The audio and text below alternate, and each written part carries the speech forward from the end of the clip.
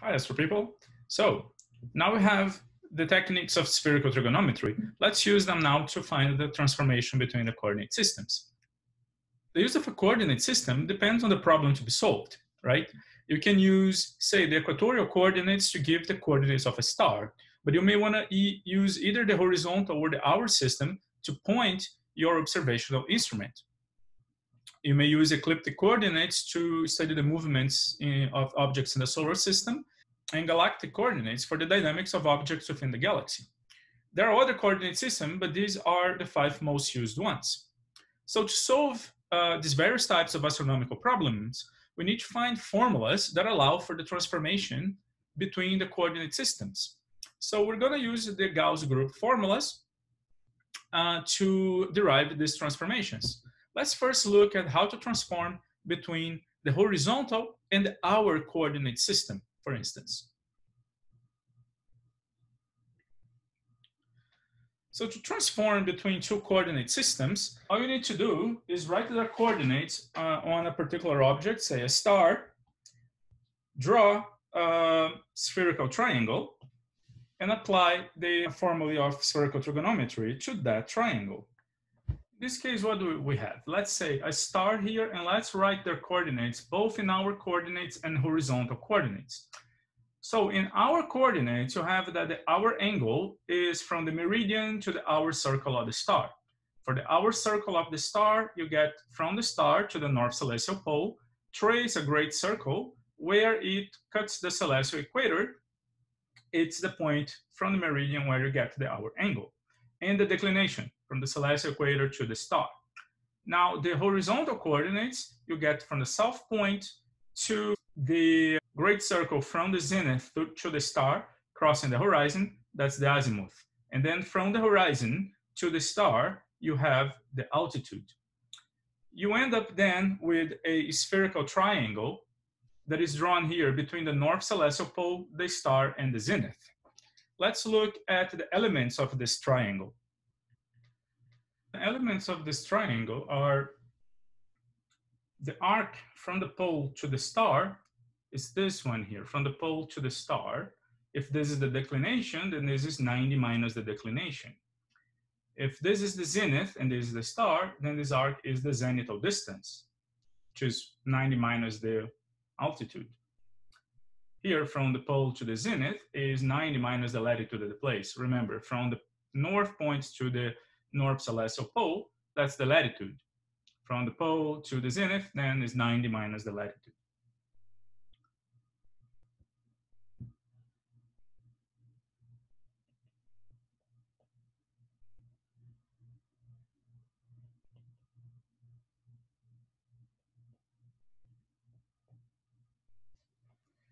So this is our triangle here, the zenith, the pole, and the star. Other elements are the angles. So we have that this angle here is 100 minus A is the azimuth. You can see it clearly because this from the south point to this point, that's the azimuth. And then this then to the north, from this point here, the projection of the star, to the north point, it's 180 minus A. Therefore, this side is equal to this angle here, which is 180 minus A. In the same token, if this is the hour angle, this is also the hour angle. So let's now solve the trigonometry for this. You have that the side A, side little a is Z. The side little b is 90 minus phi. And the side little c is 90 minus delta. And you know the angles. A is equal to the hour angle, and C is equal to 180 minus A. Oh, bad notation here, I'm sorry. This is just the A for angle, but this A here is the azimuth. So just for the sake of not confusing us with notation, let's call this A prime, just so it's clear that this is not the same as this. So consider that you know the horizontal coordinates. They're Z and A. You know the latitude. And you want to determine the hour coordinates, delta and H, the declination and the hour angle. So if you apply the fundamental law of cosines, cosine C is equal to cosine B cosine A plus sine A sine B sine big A prime. That becomes cosine of 90 minus delta is equal to cosine of 90 minus h times cosine of 90 minus phi plus sine of 90 minus h sine of 90 minus phi cosine of 180 minus a. Here, 90 minus h is equal to z. So if you solve for the 90 minus, you find that sine delta is equal to sine h sine phi minus cosine h cosine phi cosine big A. So that's the first formula to convert between our coordinates and horizontal coordinates. These give you the declination. Now let's apply the law of sines. You have two angles and two sides. Apply the law of sines to it. Sine of big A, prime in this case, over sine of little a is equal to the sine of big C over sine of C. Apply to what we have here. A prime is equal to h, and big C is equal to 180 minus a. So this becomes sine of h over sine z is equal to sine of 180 minus a over sine of 90 minus delta.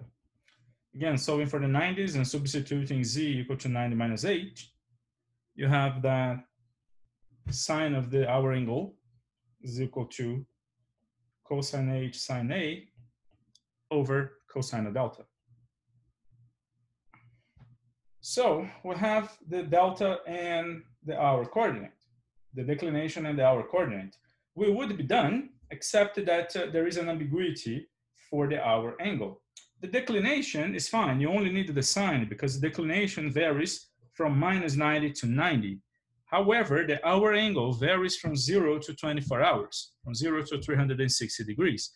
So the value of sine alone does not define what the hour angle is. You must have the cosine of the hour angle to decide what is the quadrant that the hour angle is when you find the sine.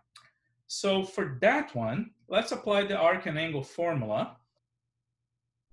We have that sine of little c times cosine of big A is equal to sine of b sine cosine sine b cosine A minus cosine b sine A cosine of big C. Apply that to the triangle that we have, and this becomes sine 90 minus delta cosine h is equal to cosine of 90 minus h sine 90 minus phi minus sine of 90 minus h cosine of 90 minus phi times cosine of 180 minus a. So this leads to cosine h cosine delta is equal to sine h cosine phi plus cosine h sine phi cosine big A. That's the third formula, and this solves the quadrant ambiguity.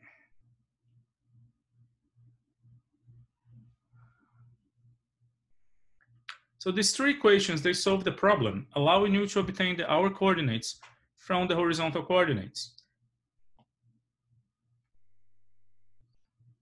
Now you can apply the same group of formulae for the triangle.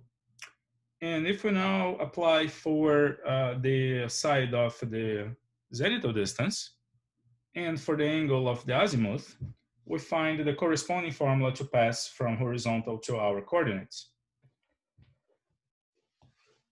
So they come from the same place. This is applying the fundamental law of cosines. This is applying the law of sines. And the third one is applying the arc and angle formula. So the problem is solved. We can use these ones to pass from horizontal to our coordinates, and we can use these ones to pass from our to horizontal coordinates.